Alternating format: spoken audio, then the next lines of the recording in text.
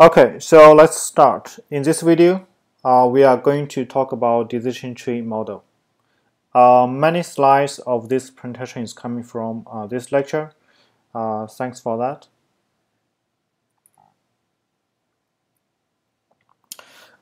Decision tree is designed to deal with classification problem. It's try to solve the supervised classification problem, which means we already have some data. This data will tell us for some record what is the class for this record, and we want to build a model to abstract the information and give us a very simple, easy to understand model to transfer this to be a knowledge. And decision tree is not the only model to solve the problem. Actually, there are quite a lot of them existing. So, like linear classification models, we have the linear SVM, we have the least square models. For the nonlinear models, we have the neural network, which is very hot right now, and we also have the nonlinear SVM, etc.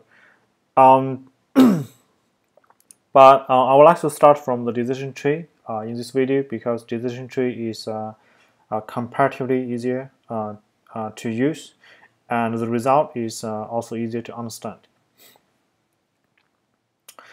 Okay, so what is decision tree looking like? So, for example, we want to build a model to classify fruits, like what type of fruits it belongs to. This is one example decision tree for this question. For this tree, starting from the root node, the question is which color the fruit has. So green, yellow, or red. And then if the color is green, it will go to the left branch. Then the next question is, what is the size of the fruit? Is it big, small, or medium? If it is big, then we say, okay, it is a watermelon. So this is the way how decision tree makes. This is the knowledge we want to study from the data set we have. Once we have the decision tree, we can use this kind of simple logic to deal with any new fruits. What is the type of the fruit? Okay, so agenda for today. I will spend quite a lot of time. I will spend 20 minutes, around 20 minutes, to talk about the theoretical part, which include the definition, the mechanism, how we build the decision tree, and also the problems we may have in the decision tree model. And also, I will give a Python case study to see how we can use the decision tree to solve the classification problem. Firstly, there are some definitions. So, we have a training data set, we have a validation data set. Sometimes we also call this a testing data set. We have a training accuracy, which basically say we also have the validation accuracy. So for training, basically we have a bunch of data. We build the model based on the training data set. So, and then we pass the model to the validation phase. So we validate how is the accuracy of the model we have built. So if the accuracy of both the training accuracy and the validation accuracy are satisfiable, then we put this model into production to deal with any new records to influence the class. Some definitions for the decision tree. So we have root node, which is the top, and then we have splitting. So splitting is a terminology we use when we construct the tree. We split one node into two different branches based on the values of one attribute, and then we grew the tree until we have a satisfiable decision tree. We have the decision node in the middle, and we have the terminal node in the end, or class node, and we have the branches or subtrees. So these are the terminologies we are going to use.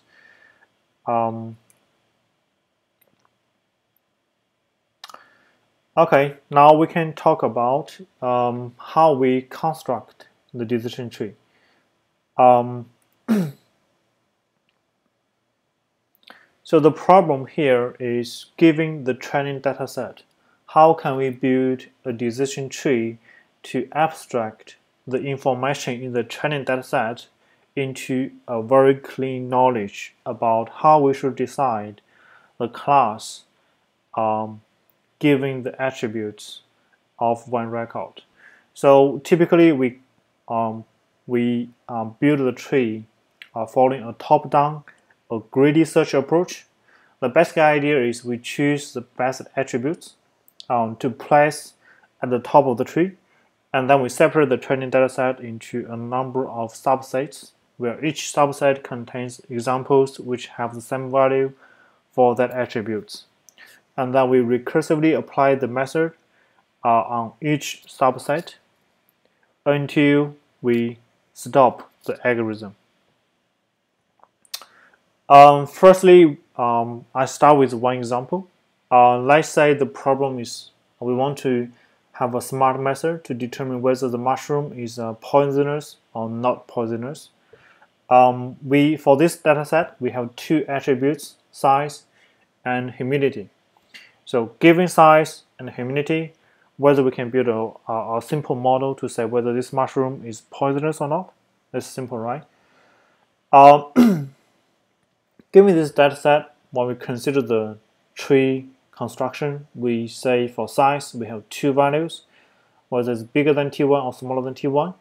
For humidity, we have three values, whether it's bigger than T2 or smaller than T3, or in between.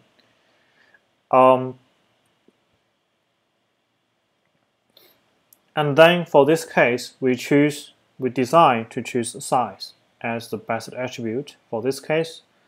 And then the dataset is divided into two subsets. So if the value of size is bigger than T1, it go to the right branch. Otherwise, it go to the left branch. So if it is go to the right branch, we can see all of the dataset in the training dataset belongs to the poisonous. So basically it says if the size of the mushroom is bigger than T1, this decision tree considers the mushroom to be poisonous. If you go to the left side, it depends.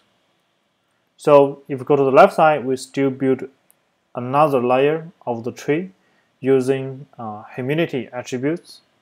So again, we get three different branches. So luckily, for all these three branches, we can concretely determine the class of the mushroom. So that's why we can stop right here. So basically for this case, given the two attributes, this is the decision tree we get to classify the type of the mushroom, whether it's poisonous or not. So from the example, try to give a formal procedure. So given a training dataset, we create a root node for the tree, and we will stop when all the examples within the node have the same type, or the number of examples is below a threshold.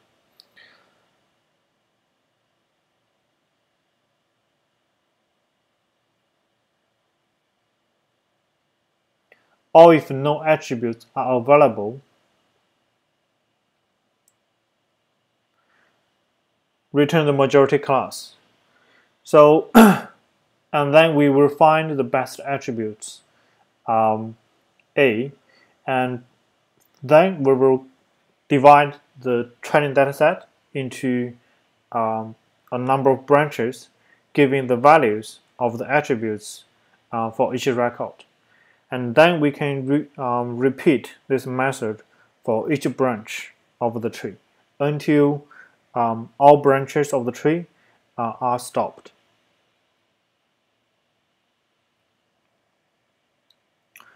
So given the procedure, so the next key question is, how do we know which attribute to choose? This is the key a component of the decision tree method. So you need to understand this part to be confident on the decision tree method. So we'll start from one concept from the information theory. So there's a measurement of the impurity or called entropy to measure a subset S. So this is a formula. So basically, the formula is trying to give a measurement of how the level of uncertainty of the subset. So you can imagine giving a subset. If I pick a random value from the subset, how much level of uncertainty you have on the value of the data. Let's have some examples. So assume one subset, and then there are two possible values, A and B. So if you know the possibility of you got A and the possibility of you got B are equal, so they are both 1 or 2. So in this case, if I pick a random value from this set and let you guess what is the value, so the confidence will be very low because you don't know this, because the possibility of A and B are equal, so it's kind of random. But if I tell you before, the possibility of A is very low, it's 1 over 256, but the possibility of B is very high, is 255 over 256. In this case, if I pick a random value from this set, it's become more confident for us to say the value you picked should be B with a very high possibility. In this case, the entropy value is much smaller. So how is this concept related to the tree structure? So when we build the tree, we want to basically reduce the level of uncertainty. So when we divide the tree into different branches, we want to minimize the uncertainty as much as possible. That's why how these things are connected together. Let's come back to the example of mushroom case. So we have two choices, whether we choose size or we choose humidity for this case to divide the tree. So if we choose to divide based on size, so we are going to get two subsets, S1 and S2. So for S1, all of them are poisonous, and none of them are non-poisonous. For S2, so we get 3 poisonous and 5 are not poisonous. So for each subset, we can calculate the entropy. So for this one, entropy is 0 because there's no uncertainty. We are sure it is poisonous. For S2, we calculate the value. Similarly, we calculate the value for humidity for each subset. And then, so we choose which attributes to use based on the information gain. So information gain basically measure here, given the attributes, we choose to divide the subset, how much uncertainty we can reduce. So this is the uncertainty before, minus, we divide the dataset into multiple small subsets, uncertainty after. So how many uncertainty we reduce? So this is the information gain. So now the problem is which attributes we choose give us more information gain. So this is how it works. So if we choose the size, then this is the uncertainty before, this is the uncertainty after. So this is the information gain, and this is the information gain we get from humidity. So this is size. Okay. Since size has a larger information gain compared to humidity, so we will decide to use size in the beginning to build the tree. So with this understood, we have explained the procedure to build the tree. So we still start from the root of the tree, and the stop splitting rule are still the same. And for each step, we start from one node, and then we choose which is the best attributes to choose given the current dataset. And then we split the current dataset into multiple branches, and then based on the value of the attributes, and then we recursively do this thing until we get a complete tree for the dataset.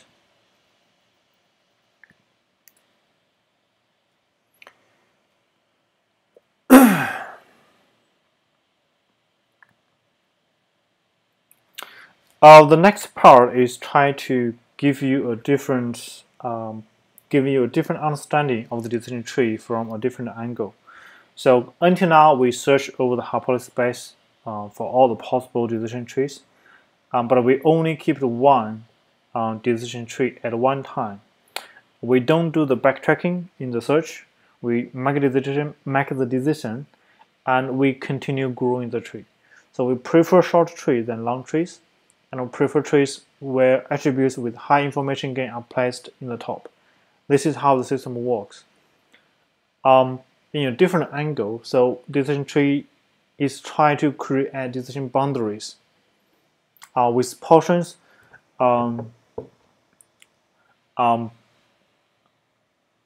relative to the feature axes. Sorry about that. So basically, with a sufficient large tree, so any decision boundary can be approximately arbitrarily well in this way. So given a two-dimensional space, for example, we have two attributes, we can build a tree structure to differentiate is R1 or R2.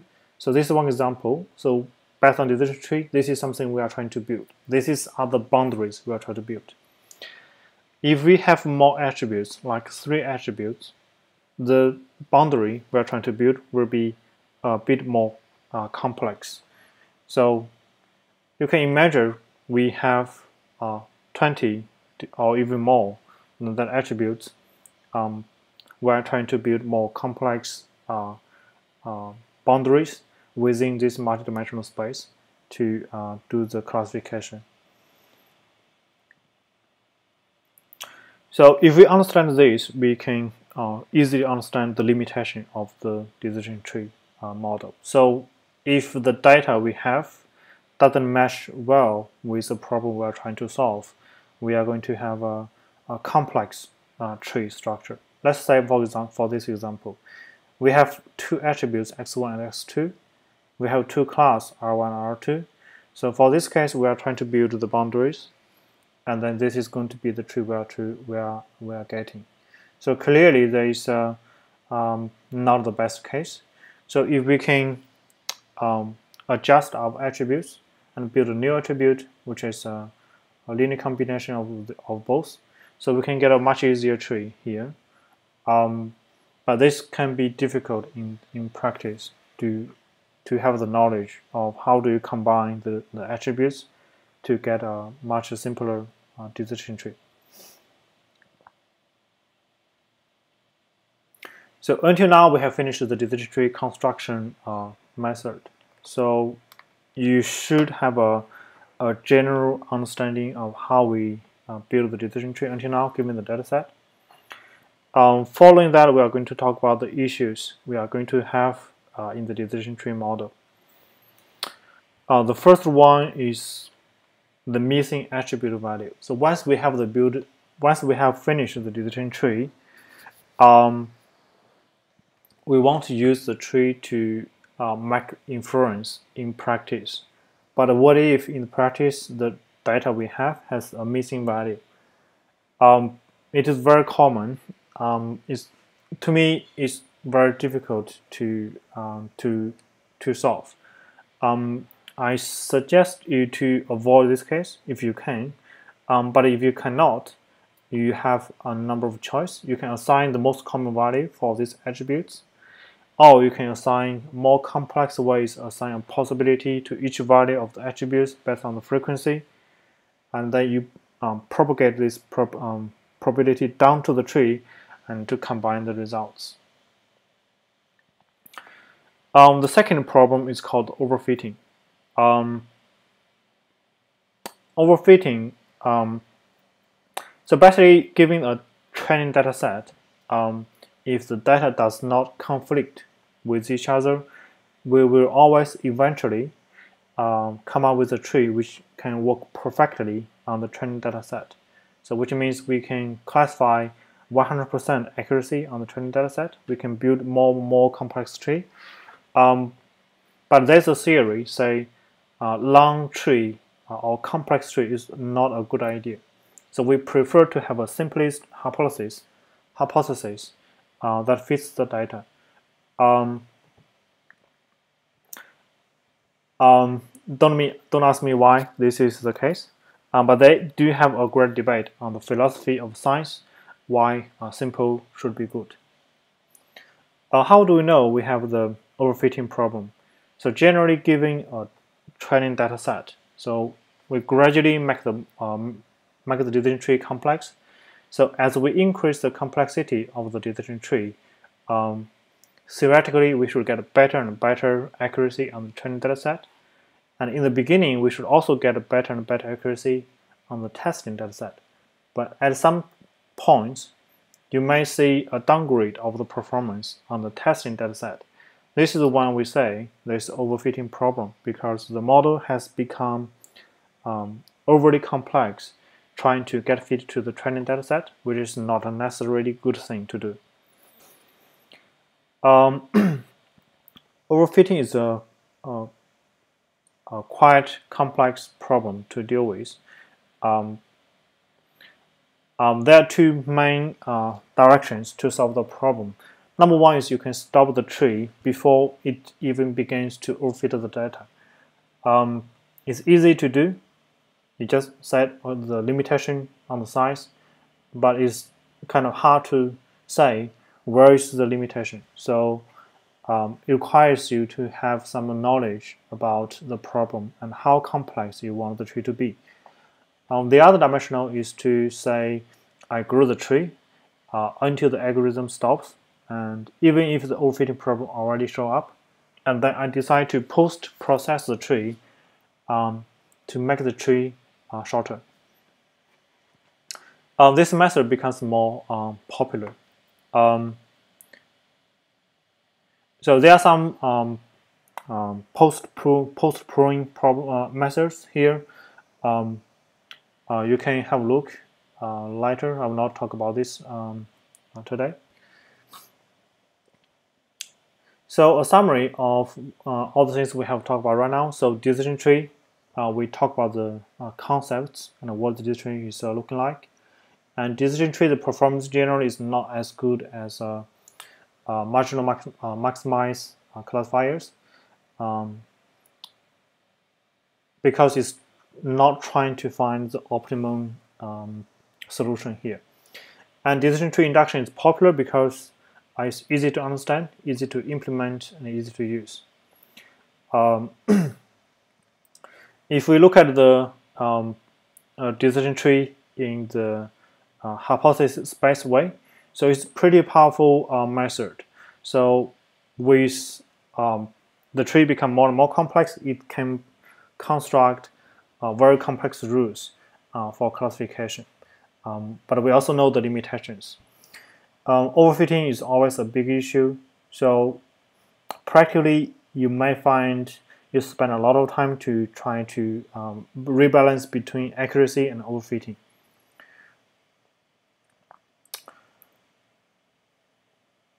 The next section is about the ensemble methods and random forests.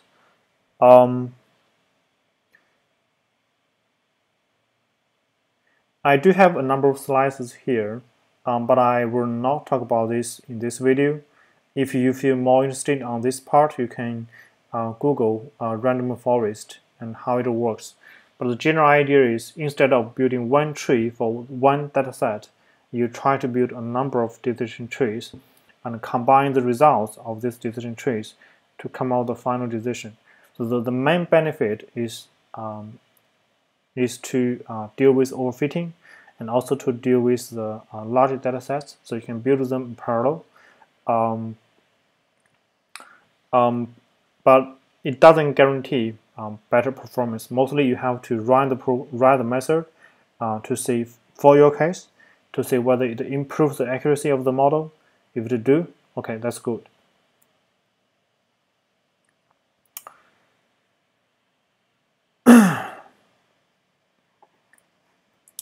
So until now, we have finished the theoretical part of the decision tree. Let's go to the Python model to get a feeling about how we can code to implement the decision tree.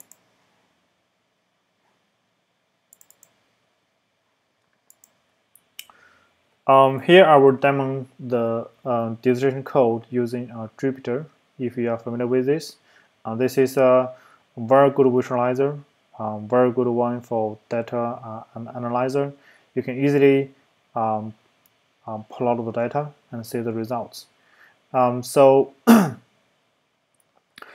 this case, it's give a very simple Python demo of using the decision tree classifier to classify data. So firstly, import a number of libraries we use here is NumPy, use pyplot for plotting. The sklearn library is a key library if you want to use decision tree. It also contains a large number of algorithms in machine learning material. Firstly, let's load into the data. The dataset this dataset is quite popular in decision tree demonstration.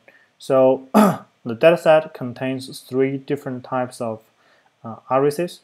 This is a type of flower. These 3 flowers are very similar in looking. In this task is try to classify the type of the flower based on 4 different attributes. So let's look at the data first. So this is a special data type for the data set. So we get the data, all the attributes into X and Y.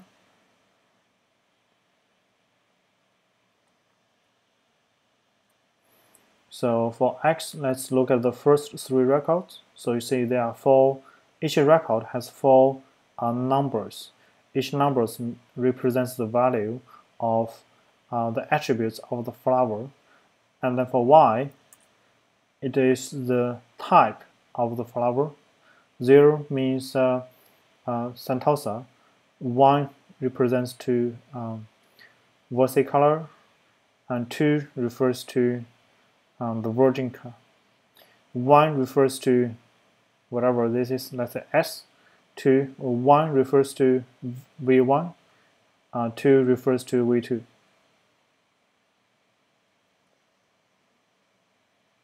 So this is the data set that we have, and then we are ready to build a decision tree classifier.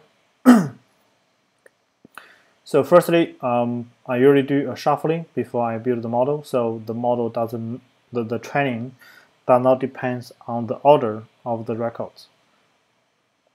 And then I separate the dataset into 2 parts, training dataset and testing dataset. So the training dataset contains the first 100 datasets, and the testing dataset contains the following 50 dataset. And then I build the decision tree classifier. I determine the maximum depth is 4 because the problem is not that complex. I don't want to overfitting the data set too much. And then I use the training dataset to fit to train the model. Let's run this. And then this part is to visualize what the decision tree we get based on the training dataset. So this function basically the all the things we talk about in the slides, trying to build the tree from the root, and then select the attributes, and then split the dataset into multiple branches, and then continue to do this until they reach the termination conditions. So let's look at what the tree is looking like. So you can see the depth is 0, 1, 2, 3, and 4. This is the maximum depth we have. Each conditional node contains one condition. For this one is petal length smaller than 2.45. I don't know what that means. But if it is true, then go to the left branch. If it is false, go to the right branch. Each box also have a Gini index value. This value is very similar to the value of the entropy. Basically measures the level of uncertainty in this box. If the uncertainty is 0, basically we are sure which class this box belongs to. We can stop. And then if not, we will continue in the algorithm until we reach all the boxes met with the termination condition.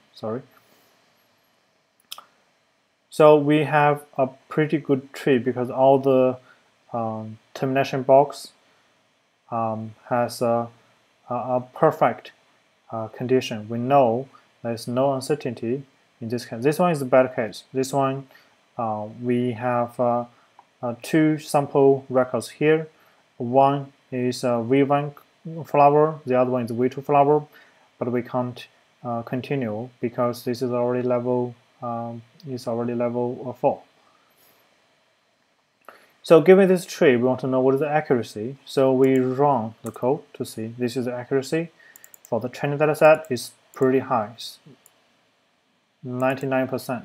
Only here we have some problem. And then we can, more importantly, we need to check the accuracy of the testing dataset. This one we get is 96%. It's very high. So given this accuracy is quite satisfiable, so we can stop right now. So this model can be put into development right now to deal with any new records to classify the type of flower in this case.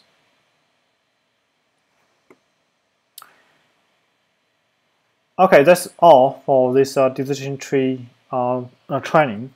So if you have any questions, you can leave comments to this video. Thanks very much for watching.